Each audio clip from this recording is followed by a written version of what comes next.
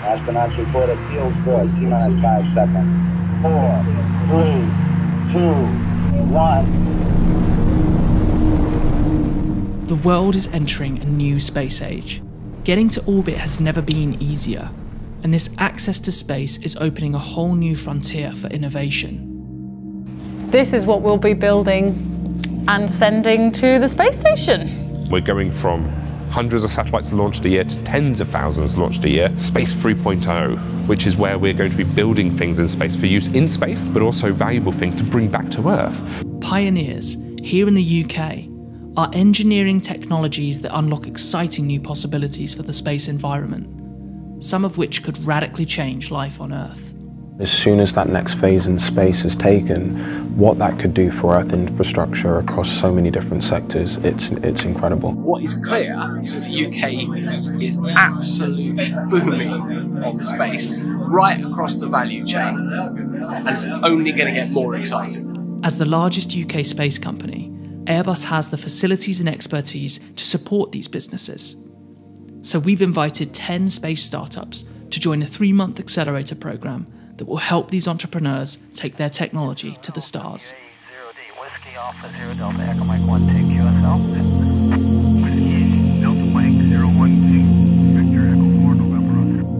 So if you even ask someone, hey, can you name like a UK-based space company, it's very, very difficult for them to do. Yeah, a lot of people think we don't do anything here in the UK. They think it's all based in the US, right? Yeah. But I think it's amazing how many space companies there are. We've got 10 different companies on site, and that's people that are innovating in propulsion, people who are trying to make drugs up in orbit, people who are trying to innovate education. Morning! Hi Jeff, how are you? Day 2, week 71. We've got quite a busy day today. There's lots of things going on. We have an MP visit, we've got a lot of different meetings going on with external partners, etc. Katie from BioOrbit, a company that are trying to revolutionise the pharmaceutical industry by manufacturing cancer drugs in space. What we are building is a pharmaceuticals factory in space, in microgravity. Why? Why do this? This is all about the superior crystallization process that happens in microgravity over what happens on Earth. When a crystal grows, you get all these imperfections. So they're caused by gravity. So if you do exactly the same process in space, you don't get these imperfections anymore. At the moment, you have to stay in hospital potentially all day getting the treatments. If you have a drug that contains these crystals, you can have a simple, like an EpiPen, where you can inject yourself at home.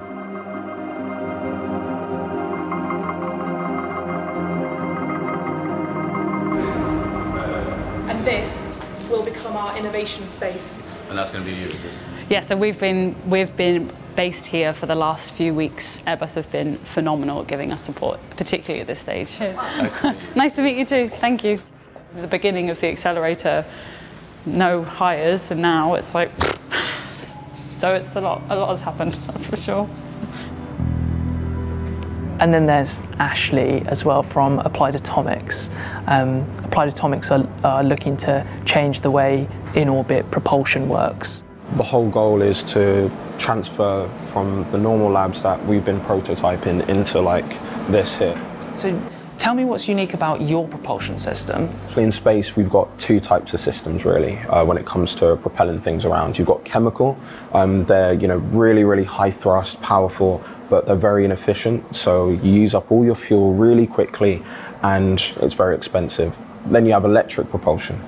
So that uses electricity to accelerate your propellant, really, really efficient, barely uses any fuel, but it's really slow to do certain things. Now our approach is a hybrid approach. So we're able to combine both chemical and electric all in one. And we use water as a fuel to do it. So we can switch back and forth and it achieves all of these new cost and new mobility paradigms. There's also MagDrive, another startup designing new propulsion systems, and they're actually a little further ahead than the other companies on the accelerator program. Yeah, so I have the thruster in the integration bay. Okay, let's have a look. I've been hearing a lot about propulsion systems. Describe this to me. Like, what are we looking at This is a fully integrated system. So everything is in this. Propellant, power processing, the thruster head itself, and control. When you say propellant, that's like the fuel? Exactly. Okay. Yes. So what does the fuel look like in there? So the propellant is a solid. We use solid metals. We use copper at the moment, but we can actually run with a wide variety of metals. So we've done experiments with aluminium and iron, and crucially, unlike other propulsion systems, our propellant metals are ubiquitous throughout space. Metals are found in lunar regolith, asteroids, even recycled space debris. So in the future, we want to be able to harvest those materials in situ, process them, and then use them as propellant to keep going further.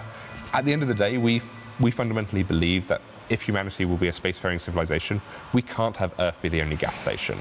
The qualities that we're looking for in the companies we want to work for are people with incredible vision and a sense of mission. They really know what they want to get after, and they just need help to figure out how to unlock that end state that they're building towards. That's what's so exciting about the Accelerator program, is we're actually getting to meet those people, helping them make the connections, giving them a business case, helping them in some cases to actually build the technologies that they need. Morning, Jeff. We're just going to start in room 4 with them, introduce the day. We've done 6-7 weeks of a lot of Airbus on transmit, a lot of Airbus expert sessions. This morning is about not necessarily the sales pitch, but exploring the use cases of your technology now that you better understand space. A growth area in the sector is spacecraft operations. They want to do more spacecraft operations from the UK spacecraft. So we need to have more people becoming trained spacecraft operators. So this would be the front door for that. There's a game you've brought in today. We already exhibit in many museums and also school activities. So we also use this tool as a tool to engage young people into STEM learning. So this is a space simulator with different kinds of modules and missions inside. For example, this is ISS docking mission. We have a capturing device to capture the wasted satellite in the orbit and then bring it down to the Earth. You want to try it? I'd love to try. That's right. Am I going too fast? No, it seems to be getting further away from, oh my goodness. And you were already sharing this with students? Yeah. So what sort of response have you had? This raised their awareness and their interest in space. So, want to speed up? Oh, need to turn the engine on. Oh, you reckon I can grab it now? Grab. Oh, look at that. They're enthusiastic, they're ambitious, they have got a dream and they, want to achieve that aim. I think it's really exciting that Airbus can help them on that path, actually. We've made a hell of a lot of progress in the last 5 weeks. I'm actually quite astonished. It's been really tough. But similarly, I wouldn't change it for the world. Being a founder and working in a startup is that you become so linked with what's happening in the company. It's very hard to get that separation.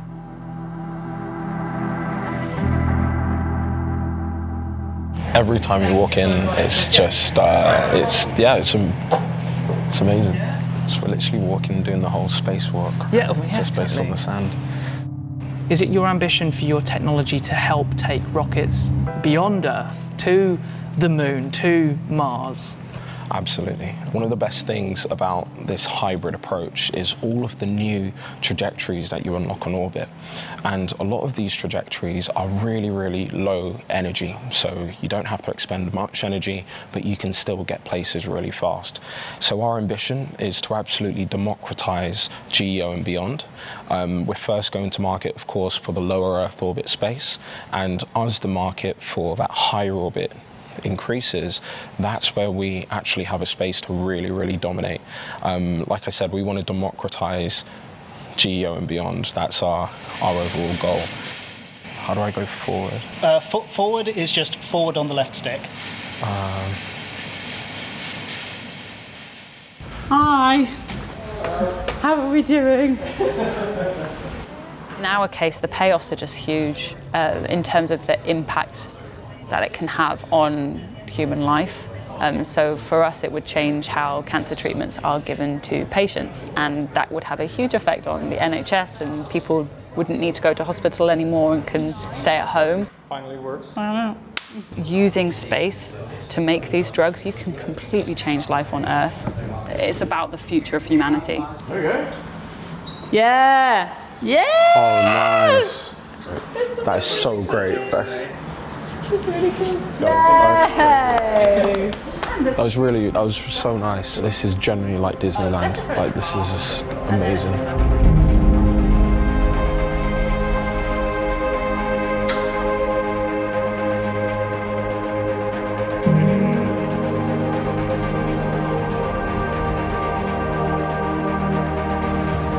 You know, we are building spacecraft here, and we have unique capabilities that aren't found anywhere else in the world.